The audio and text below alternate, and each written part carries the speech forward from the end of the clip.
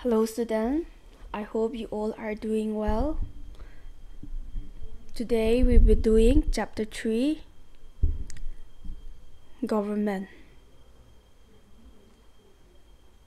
I'm sure all of you have heard or read about the government from people talking about, or you will see in the newspaper, government has done something, or government has fixed the prices of something, and all. In this chapter, we will be learning the details about who is this government and why it does all the works in the country. But before we begin the chapter, let us think or let us imagine what if there is no government. If there is no government, there will be no organization who would supply us, for example, like electricity and all. And if there is no electricity in our houses, it will be difficult for us. And also if there is a protest going on in the road and everywhere, there will be no one to stop them, or it will cause chaos and unpleasantness among the people or in the country. So the government, they would resolve them, and then they would bring peace to everyone in the country. The definition or what government means is the political system by which a country or community is administered and regulated. And also government derives from the Greek word kubernimos, which means to pilot a ship, which are a means of transport in the waterways. The ship, S-H-I-P, ship, which means a ship represents a state, then the government is the pilot and it guides people toward a better life and also to avoid from the crimes and wars and also the economic troubles. The government protect us from all those types of difficulties in the countries. Next is the function, some functions of the government. The first one, to make laws and orders. The government make laws and order in order to ensure the people or the citizens of the country a peaceful life and all. And the people or the citizens of the country needs to follow the laws and order made by the government to improve the infrastructures of the country. To raise the standard of a living of the people in the country, the government plays an important role in improving the infrastructures. They provide us such as roads, electricities, clean drinking water, and healthcare.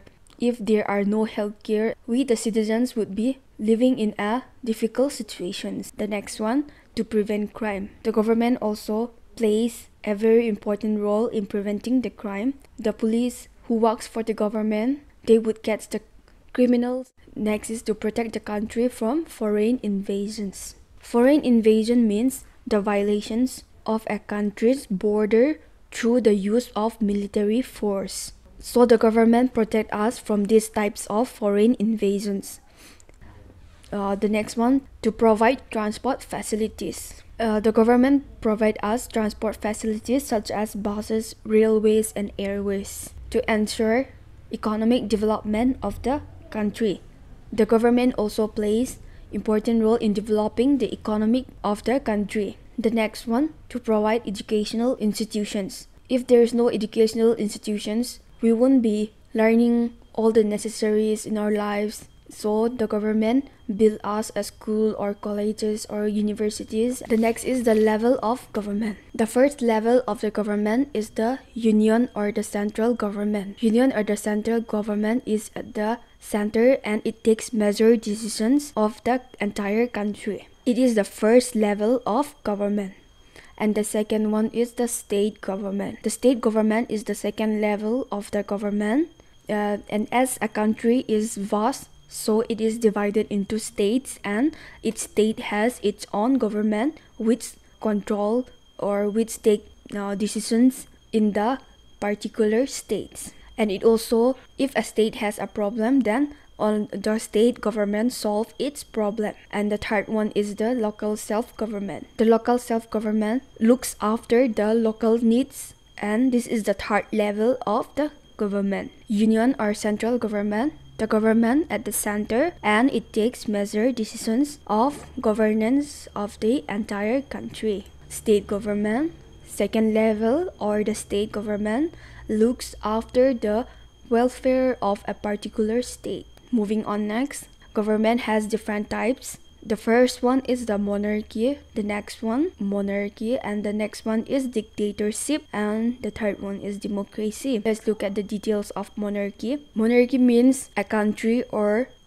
country which is ruled by a king. You will find in your textbook the example of a monarchy is given as Akbar. Akbar is one of the greatest monarchs in history. A monarchy is a form of government which is headed by a king or a queen, which means that the country is controlled or looked after by a king or a queen. And it is a hereditary, which means it passed down from generation to another generations. And in monarchs, a monarch is assisted by a council of ministers. Next is dictatorship. Dictatorship means one person ruling the country. For example, Adolf Hitler. And also in the modern world, the North Korea.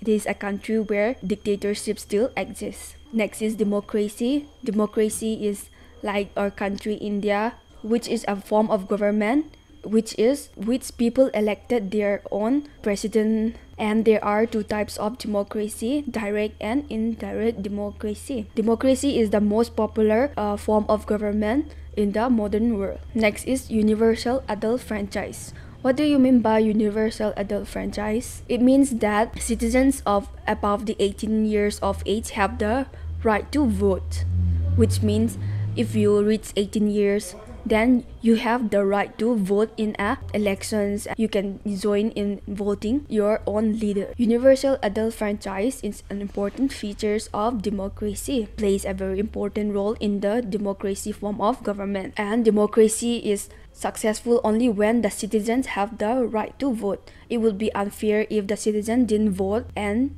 if they are directly elected, then it is not a democracy. In India, citizens above the age of 18 years have the right to vote. Every country has different age.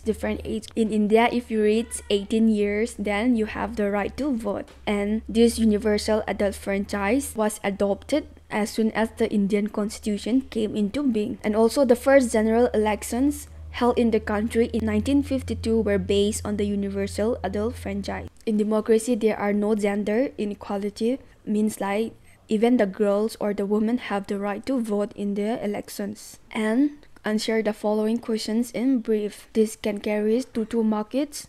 I'll be reading the answer and you listen them properly. Why is a government necessary? A government is necessary for the smooth functioning of any country or community. So number 2, why do we need a local government? We need a local government because the local people have a better knowledge of the problems in their localities and are aware of their local needs. 3, discuss the origin of the word government. The word government comes from the Greek word kubernimos, which means to pilot a ship.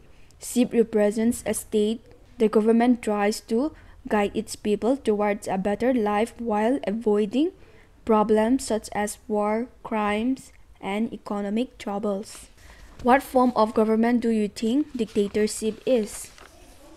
Dictatorship is a form of government in which all the power rests with one individual.